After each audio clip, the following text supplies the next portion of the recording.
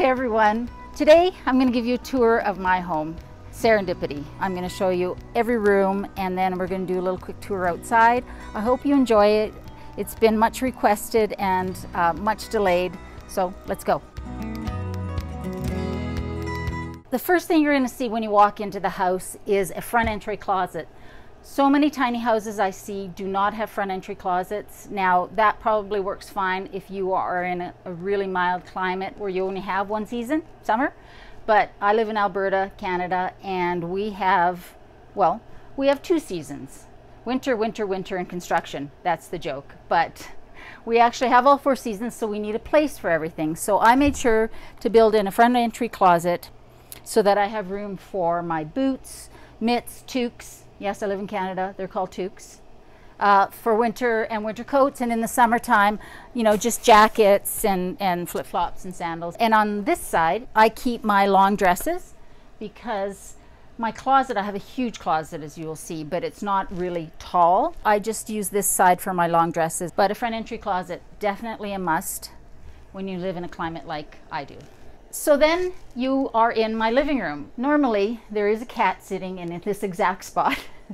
I do have 2 cushions and it looks really nice when I have a cushion on that side of the couch, but there's really no point because that's my big tiny house cat's spot. I found a love seat to fit this space and it works out perfectly. I have a little ottoman here that's got storage underneath, which is great. And this little coffee table is actually a stool that my older son made and is one of the only things I brought from my condo when I sold and built the tiny house. But it is perfect as a coffee table for my living room. This is my living room. I have this great little spot to store my ladder for the loft. I don't use the loft right now. It's just extra space. It's really just a guest room or storage if I need it. There's a little cleat here that holds it in. And when I want to go up to the loft, I just pull it out and bring it over, hook it on, and I can go up into my loft. The loft is the full length of the kitchen. I wanted awning windows for both my windows, but we needed one window to be an egress window, so the window on that side is a slider, and the window on this side is an awning. And I keep this one open because it gives a really nice bit of air circulation, and it doesn't matter if it rains because it's an awning window and nothing comes in. Over here, you'll see the little opening that I cut so that the cat can get through and doesn't have to come through the closet. I wanted an opening from my closet into the loft so that I could slide bedding through, and just another way to get in here. I had this idea that I would find a picture that was the same opening and put some hinges on it and have a secret door to my closet. And I managed to find a picture, and I have a little hook on here. I had Velcro, but it didn't take the cat long to figure out that she could pull the Velcro and get that sucker open. As I said, I don't use this space right now. I'm glad I built the loft though, because what it does is gives me options. I almost forgot to show you the entertainment side of my living room. I have my smart TV and I have my electric fireplace, which is also a heater. Sometimes in the winter you don't want to heat up the whole house, but you just want a little something warmer while you're sitting in here watching TV. When I was designing my tiny house, I had 3 things that were a priority for me, and one of those things was a great big kitchen because I love to cook. I'm Portuguese, so I am always trying to feed everybody. If you're happy, I'll make you something to eat. Are you sad? I'm going to make you something to eat. Sick? Let me make you something to eat. Bored? Let's make something to eat. It's just in my genetics. I love to have my kids over for meals, and I did not want that to end just because I was in a small space. So I have a great big kitchen. One of the really cool things that my builder incorporated into my kitchen was this little secret door here so that I could get to the things that are in this corner cupboard. And all we do is just pop that open, and now I can get to the things that I don't use that often. As you can see, I have way more crap than I need. So this little door is really incredible, and I would recommend it to anybody who's building a kitchen with big corners. I do have a stove with an oven. Now, it's smaller than standard, so I had to actually buy a new pizza pan that would fit in there, but it fits a full-size cookie sheet. You just have to put it in this way versus wide. Gas stove. One thing I do kind of wish I had put in was a convection oven. when I was building my house, I went 9.5 feet wide versus the standard 8.5 feet wide. So that means when I move my house, I need a wide load permit because it's wider than street legal, but I don't need guide cars or anything like that. That extra foot of width in the house allowed me to have a much bigger kitchen. It allowed me to have this set of drawers here and still have enough walkway. This is the utensil drawer. These two drawers are my pot drawers. So my frying pans and my pots are all in drawers. Then there's the corner cabinet that we saw on the other side. Another thing that a lot of people don't think about when they're building tiny houses is where they're going to put their garbage and where are they going to put their recycling. And I have that built into the tiny house. I'll be fully transparent. I didn't think about it either, but luckily I was working with a builder who knew what she was doing, so she made sure to put that in. And then I just have my cutlery here. And then under the sink, just the usual stuff. One of my favorite things about my tiny house is my farmhouse style sink, which is just from IKEA. It's huge. This little tray fits in there perfectly for just drying small things. When I'm doing a big load, I bring out a mat. I love having a window here. It allows so much fresh air and light in.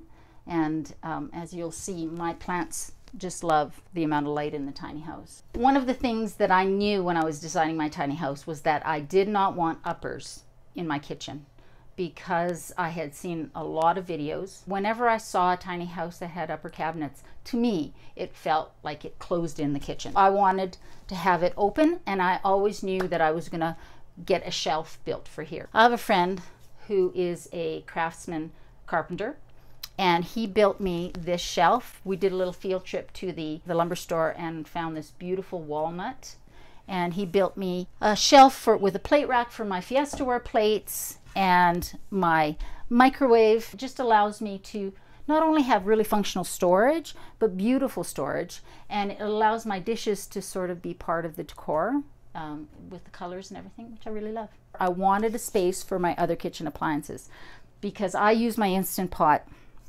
at least once a week. I use my air fryer regularly as well, and my Vitamix blender. This cabinet here takes care of all of that. It allows me to have my big heavy appliances easily accessible but tucked away when I'm not using them. Just have a look at this.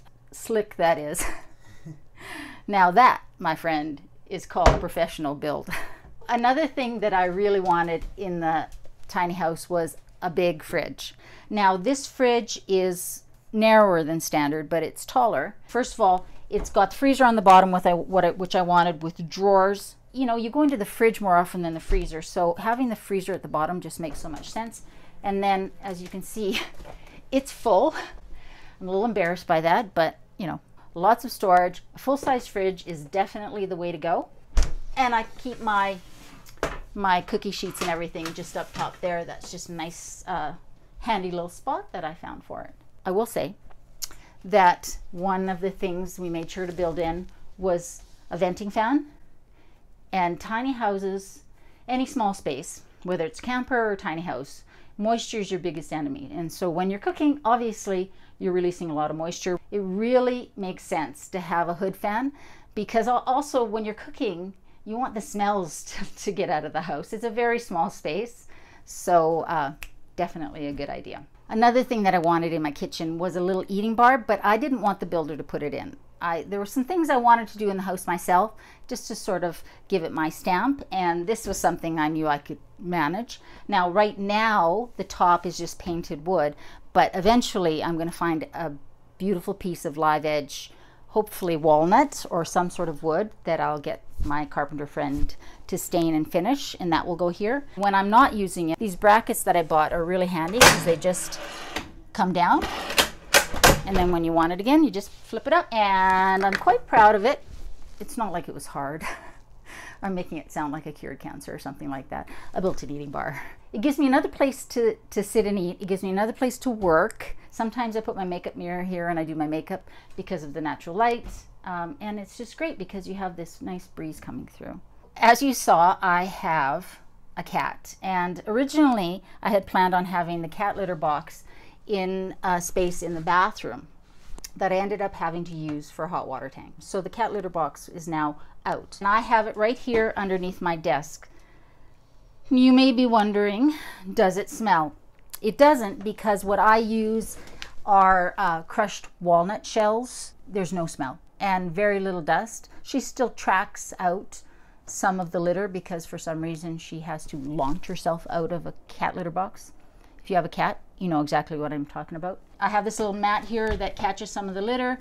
I vacuum every day anyways with my Dyson, so this works out perfectly. No smell, really convenient. I keep her food dish here as well.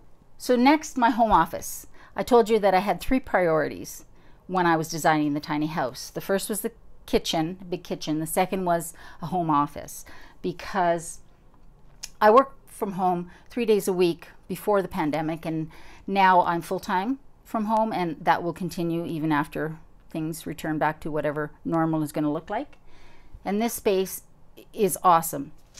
We built in this little desk, and when we were doing the design, I was picturing having my laptop here and some files, and I thought, well, this isn't really going to be long enough, deep enough, but we didn't want to close off this walkway. So what they did was they just put this little lip here that comes with some sliders.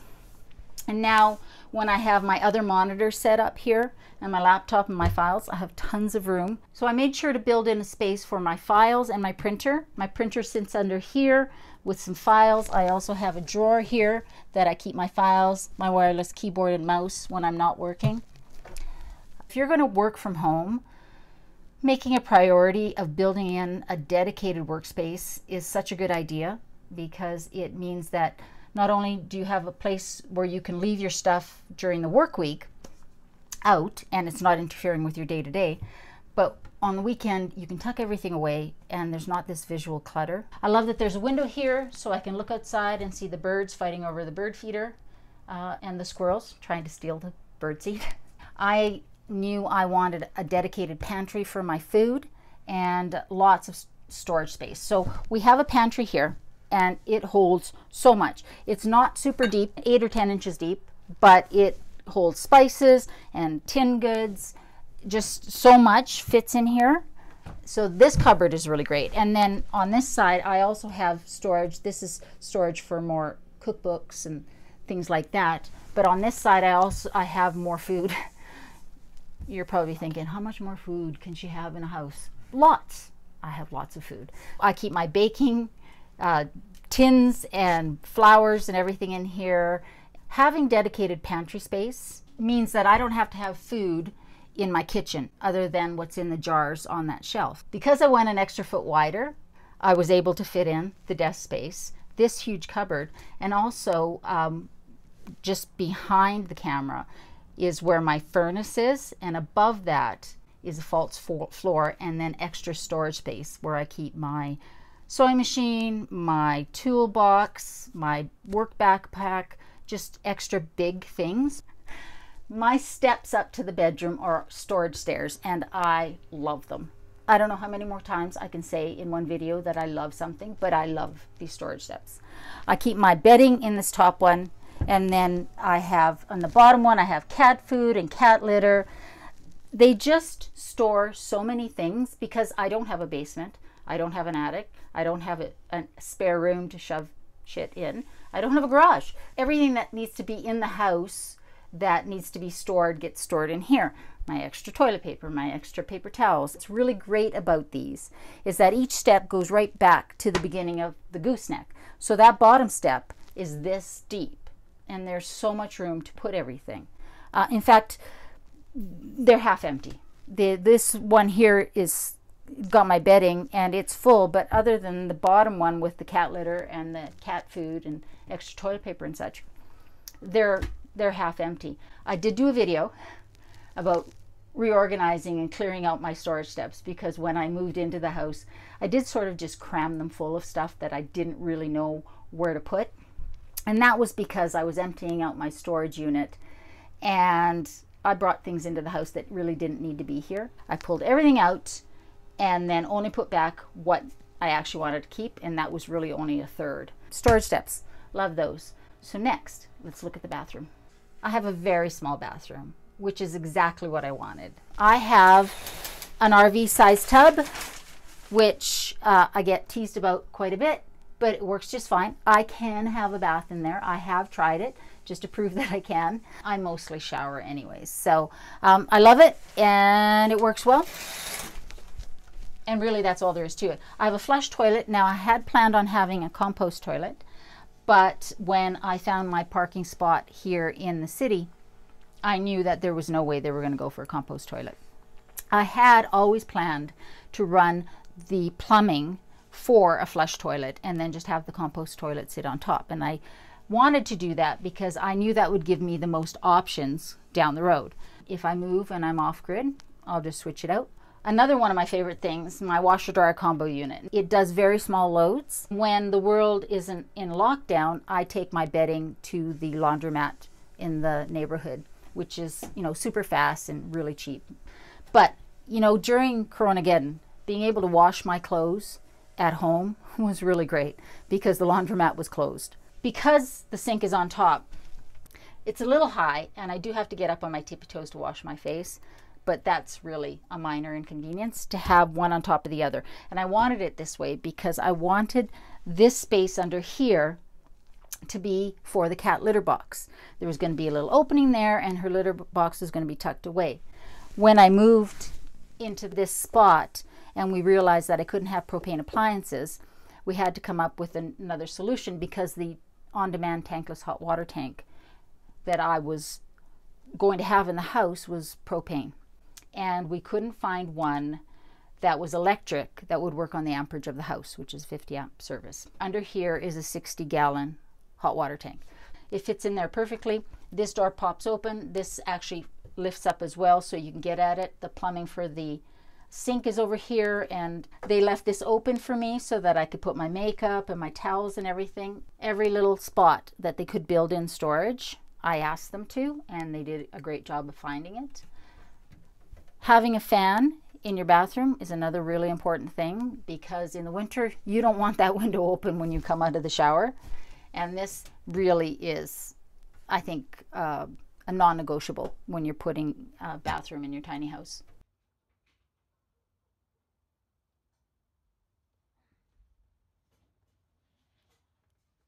Welcome to my bedroom. The third priority I had when I was designing my tiny house was a bedroom I could stand up in. I am too old to crawl up into a loft every night for bed. And I wanted a bedroom that I could stand up in and I could walk around my bed to make it. And this room allows me to do that. So I'm 5'4", and yes, on this side, because of the slant of the roof, I'm touching the ceiling. The bed is from IKEA, and I had it delivered to Teacup in Lethbridge, and they built it. And one of the things I love about this bed is that it's a storage bed, and so I lift it up and have room under there for my winter clothes, winter boots, my drying rack for when I do my laundry, my big duvet. So much storage. I have my luggage in there, but having that space is really handy because it's wasted space otherwise, and it allows me to store so many things. People say all the time, well, you can't own a lot of clothes when you live in a tiny house. You can't have a big closet. Oh, I've got a big closet. Let me show you my closet.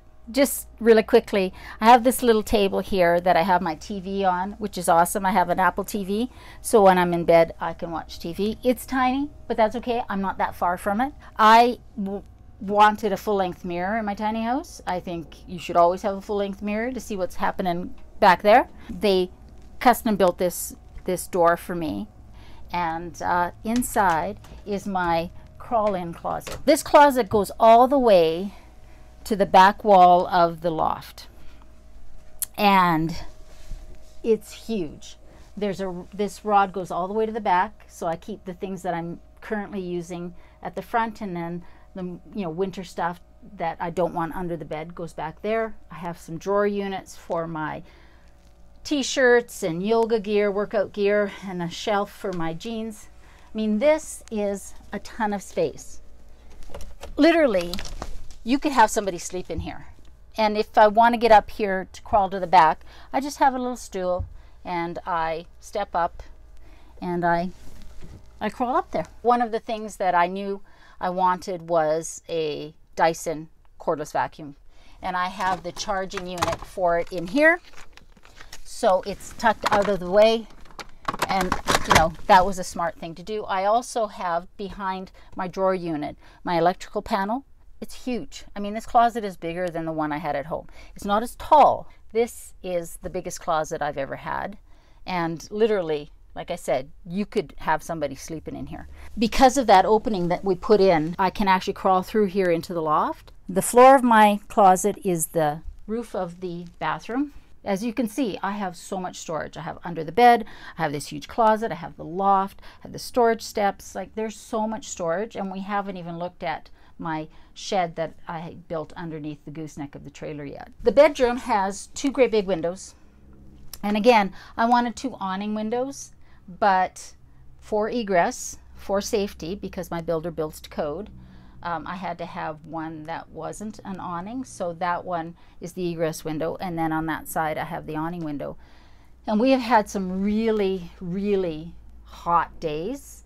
And because I keep both windows open, I have so much nice air circulation through here that I am perfectly cool. So this beam is the one thing I've had to get used to in my tiny house, because I smacked my head on this, or at least I did when I first moved in. But I'm a slow learner, so I had to do it a few more times after that until I remembered. Now I'm really good at not smacking my head on it. But you know what? It's structural. It means that my tiny house has been really secure, even though we've had huge winds and tornado warnings because the weather's just been crazy. My house is not moved, and I feel very secure. Yeah, but you do have to sort of watch that. This little thing here doesn't look like much, but it's actually one of the more important things that was built into the house, and it's a Lunos air exchange system. There's one here, there's one above the front entry closet, and they cycle every 60 seconds. This one will either be pulling air in, and that one will be pushing air out, or they'll reverse every 60 seconds. You can set this to censor how much moisture is in the air or different levels, and it works really well. It was expensive to put in, but I would not have built a house without it, not a tiny house. One of the biggest enemies in your tiny house is moisture. And you do want, you know, to be sure that you have good air circulation, because in the winter when you don't have your windows open, you know, the house is built so well and it's spray foam insulation that it's pretty airtight. So this makes sure that I'm getting fresh air in and recirculating and keeping the moisture content down. I just want to point out my little bedside lights that I made. These are actually candle holders. There was a little base on there, and I'd seen these candles with these cages on Pinterest, and I'm like, well, I could probably do that. So I bought the cord and the little shelf bracket from IKEA. I'm probably way more proud of than I should be, but I'm quite proud of them. I think they're quite nice.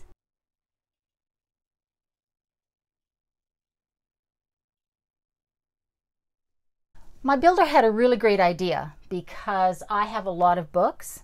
So she was the one who suggested leaving this open instead of cladding this side of it, and now it becomes my bookshelf. It also is the spot that Sophie uses to get in and out. She's got her little cushion here with her fake lamb's wool blankie on top of it. My house's name is Serendipity, and my builder had this laser cut for me, which I really love. And this window it doesn't open, but it gives me a lot of light. I only kept a couple of paintings from my condo. This is one of them, and this is really the only wall space for a big painting.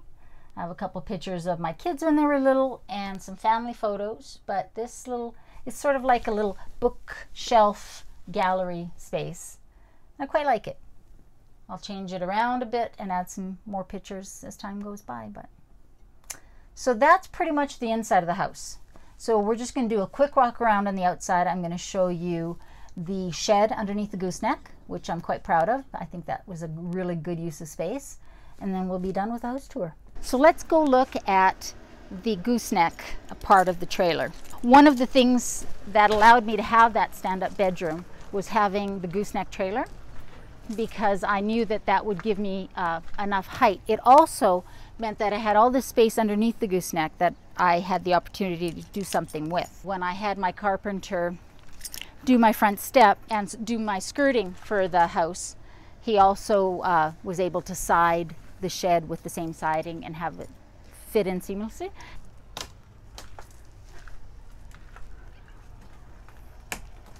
This is my shed. You can see the gooseneck part of the trailer. The hitch came off and it's actually slid underneath the trailer. There's so much room in here. I have room for my bike back there, some extra chairs, my lawnmower, my winter tires. One of the things that I made sure to put under the gooseneck was a plug-in, which allows me to plug in my trouble light, or, you know, if you're in here doing some stuff in the winter or at night, you need to be able to see what you're doing. This shed actually can be disassembled, including the floor, and reassembled at a new spot. The trailer manufacturer is CJ Trailers. It's 2x4 construction, so it's heavy. She's 37 feet long, 9.5 feet wide. So you want a trailer that can take that kind of weight, not just sitting still, but moving down the highway. Now, I'm not going to move my house very often, but when it goes, I want her to be nice and stable. And having a trailer that's custom built for a tiny house for your layout is really important. So that's the space underneath the gooseneck. It's really useful. I just want to point out the vents that we put in.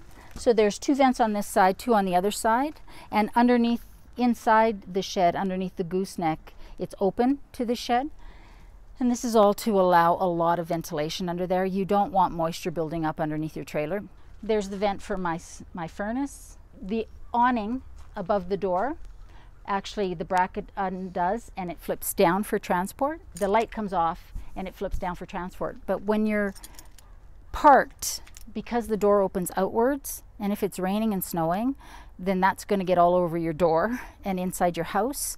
Most doors open in. Having something, a little awning there that's built in, is really handy. That is the tour of the tiny house. I hope you liked it. I hope you found it useful. I'm sorry it took so long. If you have any questions, please leave them in the comments below. It would be awesome if you would give it a thumbs up if you liked the video, and subscribe if you haven't, and be part of my family. I will talk to you next time.